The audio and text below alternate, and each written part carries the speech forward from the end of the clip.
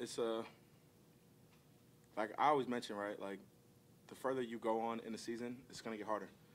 Guys are going to throw punches. We're going to throw punches. It just sucks that the world thinks that every game is supposed to be drastically perfect, but it's far from it.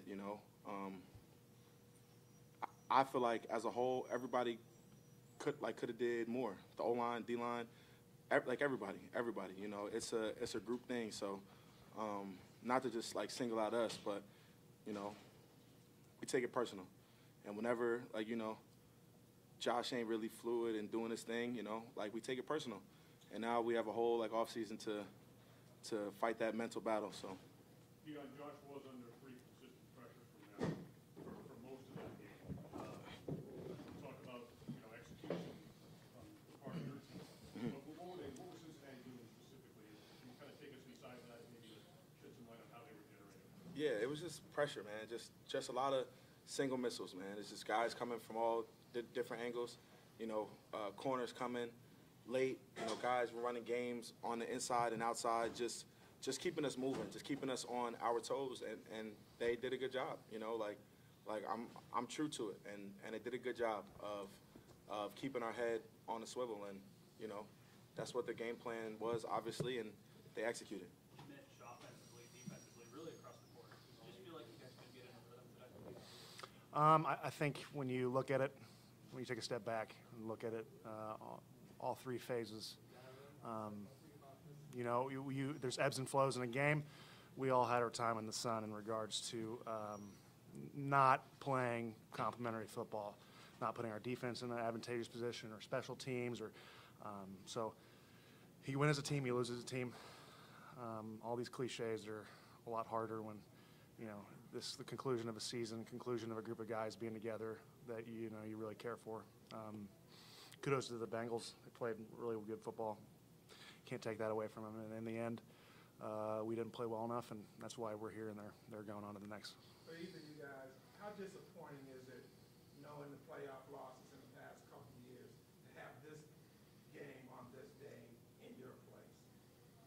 I mean, it's a serious question. I mean, it sucks.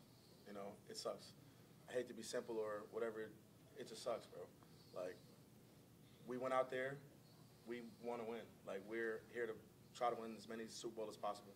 And as competitors, as a job, and as a love, and as a part of our lives, it sucks. And we try to compete at a high level all of the time. And just sometimes it gets us. And that's the sucky part of being human. But the good thing is that we got each other, and we win together, and we lose together. And truly, and I'm going to speak for Mitch too, and the other guys, I would do it all over again with the same group of guys.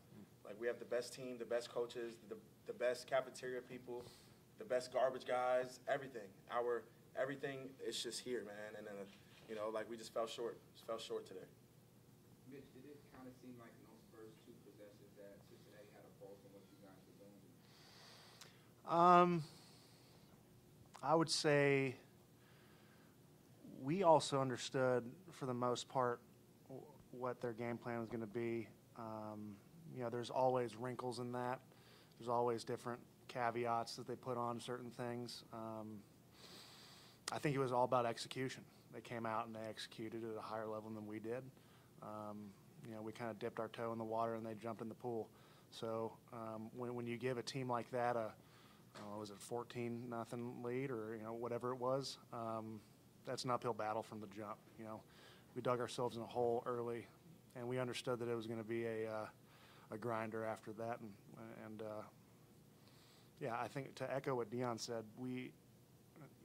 every team says it's such a special group, and we've gone through so much, but there's just a different pulse in this building, a different pulse in this locker room, a different connection to the people in the building and outside of the building, not only for what we've gone through, but just, Buffalo is such a special place. And to kind of answer your question earlier about does it suck losing at home in the playoffs, it sucks losing in general. It sucks in the playoffs because our ultimate goal is to go all the way. that's what we signed up for. We didn't sign up for just kind of collecting checks, going out there and seeing what happens. We want to execute not only for the organization, the people, but for each other. I think when the offensive line breaks when we receive the ball or whenever it's time to go out, we always huddle up, and it's always the same thing, which is like, let's just one play at a time do it for each other. And that's what this year's been all about. And that's the toughest thing, is that every year there's turnover. Nothing is guaranteed in this business, personnel-wise or whatnot. That group of guys went out there together for the last time, and that's the toughest part of this, because like he echoed, we had we only speak for certain guys, but the O-line in particular felt I had a really good connection, and it's a real shame that we're not going to be able to go out there together again. If either one of you or both of you could answer, obviously DeMar was able to be in the locker room with you guys for the first time. Was there anything that kind of stood out to you that he said either before the game or at halftime? I don't know if sorry to answer this, but just his presence, I think, speaks volumes. He's not a big rah-rah guy, and I'm sure that at some point he's a little bit exhausted of people asking how he's doing, or put in a position that he didn't ask to be put in. His presence alone, his smile, his positive energy, which he's always had, always interjects energy and good vibes with the group. It was really good to see him. I'm really happy for the fans, the crowd, for him to be able to go out there, and he's worked very hard to get in the position he's at right now. So hopefully that answers your question. Dion, guys like Tremaine and Devin Singers here, Jordan Poyer, this potentially could be their last time in the locker room with you guys. So just, what are your thoughts about that business side of it, being with those guys since you walked in the door? The thoughts on it is really more so, right? Like, those guys played their ass off all season long. We all know that no team will be the same, and I'm pretty sure that our management will try their best to keep it the same. I'm a Tremaine Edmonds fan, a Motor fan, and a Poyer fan. So I'm pulling for them. Whatever is meant to come, and it'll come with all of its flowers, because those guys left it all on the field all season long. Played hurt, played injured, mental game, every part of it. And I could say that for so many other guys in that locker room too. And whatever's meant to come, it will come, and they'll be smiling. And if it's here, if it's there, no matter where it is, I'm gonna smile at them, and I'm just, y'all did that, But. Mitch, you talk about this being a special group. Typically in life, when you go through struggle, you just want it to come to an end. But in sports, the more struggle you go through, kind of the more you want to see it through to the end. Can you talk about that dynamic and how, as the struggles continue to build throughout the year, how you guys just continue to get closer, and now it's all over?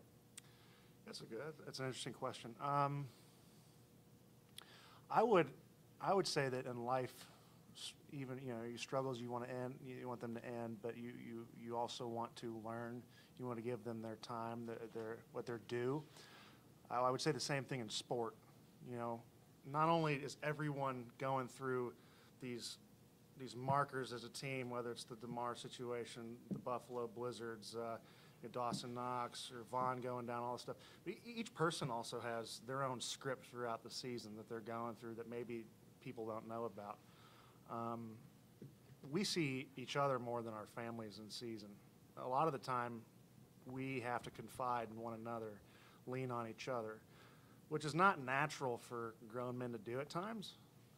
But I feel like barriers are broken with this group in regards to being vulnerable to a certain extent. It also depends on the individual. Regardless of struggles or not, we want to see this through the end. It definitely stings a little bit more knowing that this particular group went through so much, and this chapter's closed. So that's the nature of the beast, and it's the poops, to be honest. Thanks, Appreciate you.